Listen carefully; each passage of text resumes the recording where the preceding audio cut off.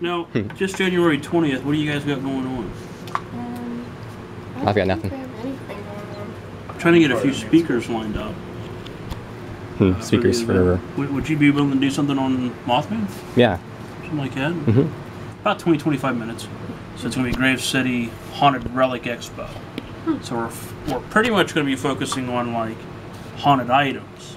But I want to get some speakers coming in to kind of break it up a little bit. Variety. So this would be ideal. Okay. And it's here? It'll be here. Okay. Yep, that's really cool. That's really nice of you. Man. It'll be fun.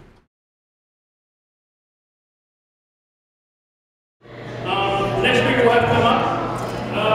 I met about a month ago, and still I don't know the guy's name. So he's kind of mysterious, but you seem to know who he's talking about, and he goes by the Mothman Historian. So we'll have him come up now.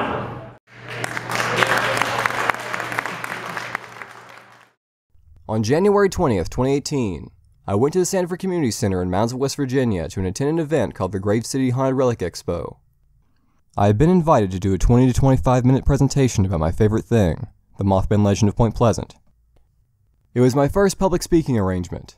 I put together a speech marked down on cue cards and performed it on stage. When I first walked into the gym area, the vendor tables were setting up. The crowd gathered around metal chairs facing towards the stage. We took our seats and prepared to listen to the speakers. The first speaker was Dave Spinks. He spoke generally about paranormal subject matter and his experience investigating, focusing mainly on hairy human-like monsters. Ironically, when he went to a Q&A segment, someone asked him about Mothman.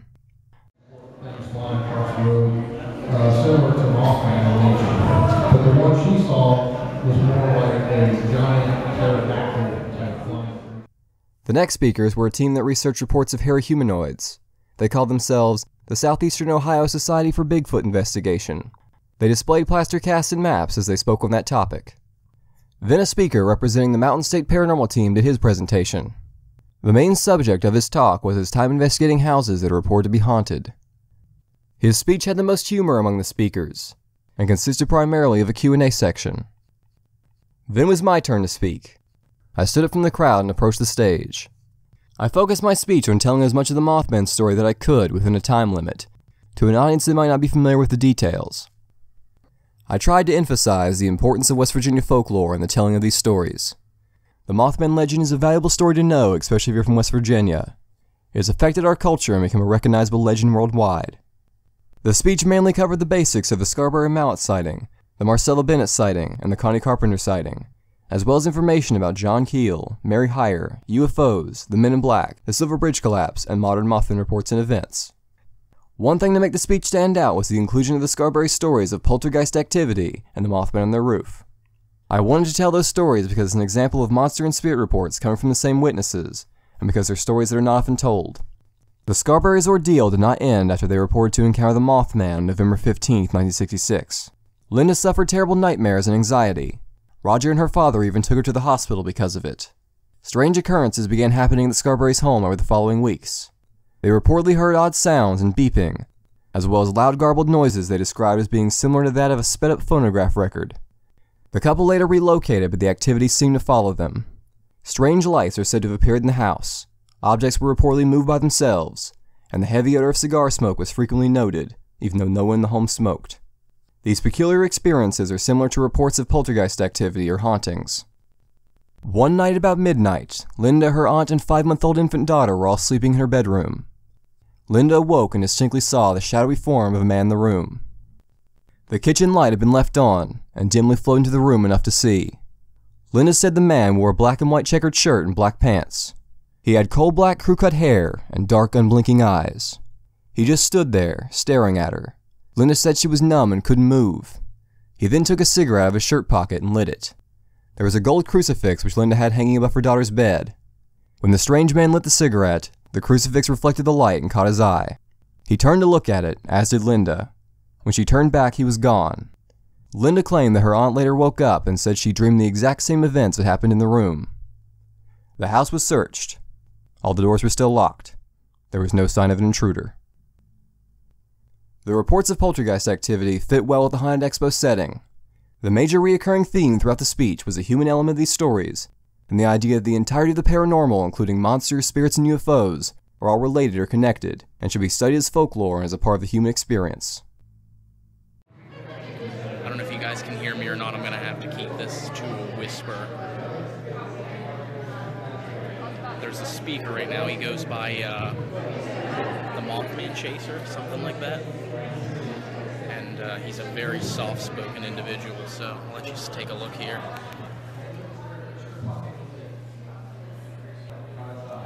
Got a lot of people here. Got a good turnout.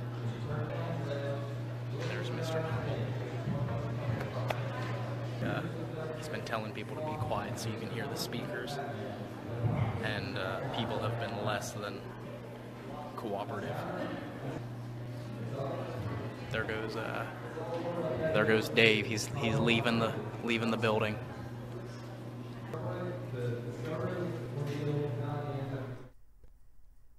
After I did my presentation, the floor was open to the vendors. We went around looking at the different sellers and talking with some of the people who attended the event. Some asked me questions like how long I've been involved in this or how I got started. Some gave me advice on public speaking, which I of course hope to get better at, and many complimented me on the presentation. I talked to speaker Dave Spinks, who I'd also seen at the 2017 Mothman Festival. I bought his DVD, which he signed to Mothman Historian. Even though it was a haunted Relic Expo at a school that is said to be haunted, nothing too creepy happened, except when we went to the Paranormal Museum. I asked one of the people I was with what time it was, but his watch had stopped sometime during our look around the museum. I of course found this to be an entertaining coincidence. The only problem with the event was that the microphone was very low and the room was very loud, meaning it was often difficult to hear the speakers unless they were yelling. You had to pay attention a lot more and try to drown out the background noise. The back-to-back presentations also left for very little time to check out the vendors, but the time we spent there was fun and I got to talk to some interesting people. The final presentation was the event organizers themselves, Paranormal Quest. Steve and Ryan went on stage. They showed the crowd various objects which are said to be haunted. This included historical items like the cap from the electric chair of the former West Virginia State Penitentiary. They talked about their experiences making their YouTube show and answered audience questions. This is the first time we had Bigfoot featured, Mothman featured, and the paranormal field is very complex and it's an amazing adventure. And the one thing that's led me into is collecting haunted artifacts. The accounts are this came from a private residence in Columbus, Ohio. And the reports are this lady's husband purchased a box of antiques from the antique shop. Classic stuff. So they hung it up on the wall in their house, and it's been notorious for being flung off the wall. So it's safe to say that's probably why the image of Jesus is actually broke off in front of it, because it has been flung off that wall. And at one particular time, the lady walked into the room that the cross was hanging on, and it was literally turned upside down. So that's pretty much the gist of the history of that item. This item here was found again at a private residence over in Columbus, Ohio. The reports are this young couple moved into a house, and it was found in the basement in storage. Ever since then, the feeling of being watched, malevolent overall feeling was felt, and faint humming and faint singing was reported. Interesting enough, when she brought it in yesterday, and I first held it in my hands, without her even telling me that story, without her even giving me the accounts before I wrote it down so I can have it when I do my readouts for the display. In my mind, not physically, but in my mind, I swear I could hear tribal drums. It was really interesting. All right, next item we'll go over is probably my most haunted item. It is connected to 9 deaths. It is from the former West Virginia State Penitentiary. I found it on a private auction. It's the actual cat to old Sparky, the electric chair.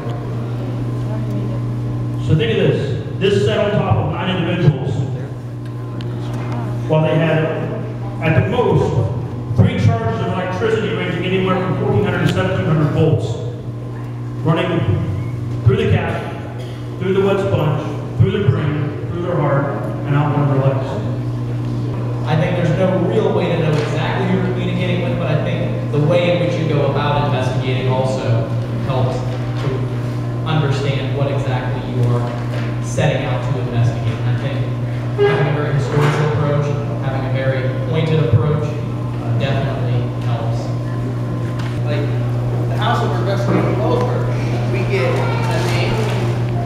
research on that name. We'll go back to that mountain. We'll get a different name. We'll go back. We'll get a different name. It could be female, it could be male. I mean, it's very confusing on who you're communicating with. We don't know. I mean, I wish we would know. Document everything, and that's really all we can do. As paranormal investigators, that's all you can do. Any last questions before we tie this up? Yes, sir. Thoughts on monsters and UFOs? I think it would be very egotistical for mankind to think we were the only thing in existence, any creatures of our type of capabilities. You know, I think UFOs, you mentioned that. Yeah, I think it's very possible. It would be ignorant of me to say, oh no, absolutely not. Because I've had a few things I've seen in the sky that I can't explain. Now, I haven't gone swatching yet. I want to go swatching. That is on my bucket list. I'm hoping it's going to happen. All right, so Steve said one last question. I'll answer your question, and I'll kind of bridge that into a final point that I always like to make whenever I speak to people in general. So I would say it's, like Steve said, anything is very possible. We all have a passion for the paranormal. The passion for the paranormal is not necessarily ghosts, it's not necessarily monsters, it's not necessarily these legends. I think the passion for the paranormal comes in with bridging the gap between science and these unexplained legends, mysteries, monsters, ghosts, however you would explain it. So, for me, I think since I believe in ghosts, and I think believing in ghosts is just as probable as believing in these monsters. Because like Steve said, there's many parts of the world and the universe that we have yet to explore. So, because I think the word monster has come about for something that we as mankind don't understand, we don't know about it, therefore we fear it. Because as mankind, we fear the unknown. We all have a passion for bridging the gap between the unknown and science, and I think that's why us coming together and speaking in these conventions is very beneficial, because we can only work together to try and achieve that goal. And we all have a passion for what we do, and I think doing what we do with a passion is a very important thing. So of course, everybody, when you leave here tonight, we're all going to go back and continue our research, continue our studies, continue what we are passionate about. As long as we do it with a passion and with love, and we're honest about what we do, there's nothing we can do wrong. So thank you very much. After they spoke, I went up to Ryan at the vendor table. I'd met Steve before, but never gotten the opportunity to talk to Ryan. I told him that I enjoyed their work and that I'd seen all their videos. I said that I also liked the live streams they did, specifically mentioning the one from the former West Virginia State Penitentiary, where Ryan willingly got handcuffed to an old abandoned prison cell, as he waited for any kind of anomalous phenomenon to occur around him. I suggested that if they ever did a Mothman episode, they should investigate the TNT area, and that I'd like to do an interview for their show. To ask you if you were ever going to do a video on your channel about Mothman. You know, we have talked about it because we absolutely love the Point Pleasant area. Absolutely beautiful. We've been down there actually, and we got to see the Silver Bridge where it was when it collapsed. And we had talked about going down there and doing an episode of Paranormal Quest that related to Mothman, and then do a separate episode relating to the history and the ghosts of Point Pleasant, because there's a lot of stuff down there. Absolutely, we had always talked about it. It's just a matter of, you know, getting the right permissions, people letting us come in to film in those certain areas. Yeah, so. I talked to Steve about the TNT area, if he would ever want to do a video investigating down there, because it's like a place where a lot of stuff happens. Oh yeah? Yeah, there's UFO sightings and all the Mothman sightings, or most of the Mothman sightings happen there, and people have experiences there, like haunted stuff. I was thinking you guys could go check out the TNT area and do filming stuff. That would be awesome. I've done videos there just looking around, but I would love to see Paranormal Quest go down there and investigate it. Really That'd cool. be sweet. I gotta tell. Hey Steve. Yeah, I was talking about it. We're talking to him. We gotta go out and do the TNT area. Yeah, I was talking about it. If you guys ever need me to come and tell about Mothman while you're hanging out at the TNT area, that'd be sweet. Yeah, we always look for people to do interviews. So, you know, and you obviously, from everything that I heard that you were talking about, you have a lot of knowledge on Mothman, and of course, if you know, whenever that happens, it's not a matter of if, it's just a matter of when. Yeah. We'll definitely get in contact with you. I follow you guys on Twitter. And I gave a shout out to your channel as well. I tweeted out your YouTube channel so that people will watch it. Oh, nice. Thanks, man. It's really cool. So if you guys ever need help with interviews or going anywhere, Point Pleasant, Mothman, that's cool. But I do like the spirit stuff you guys do as well. So if I could ever go on investigation with you guys, that'd also be cool. Awesome. There's like. I recommended to him that they expand their studies to explore other incredible subjects of modern mythology, such as monsters and UFOs.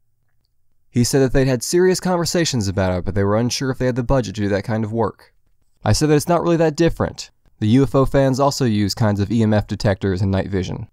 I explained that John Keel viewed UFOs as basically large environmental light anomalies. Much like the light anomalies that spirit investigators are said to experience in supposedly haunted houses, except much larger and in the night sky. He seemed to find this unique and appeared interested by the idea of these things being comprised of energy. He said that it would definitely set them apart as different. I recommended the works of John Keel and Jacques Vallée. I think Paranormal Quest can be an entertaining show regardless of your personal frame of reference. I appreciate that an online video project like theirs was being done in West Virginia, and it was so independently made. With the use of the internet, we make our own entertainment these days. People will always continue to occupy their time, hanging out in creepy old buildings in the pitch-black darkness, and it remains to me an intriguing pastime. Ryan said that they would definitely go to the TNT area, and that it's not a matter of if, but when. The Haunted Expo began slowing down to a halt as the room emptied. We exited Grave City, disappearing into the night. Thank you.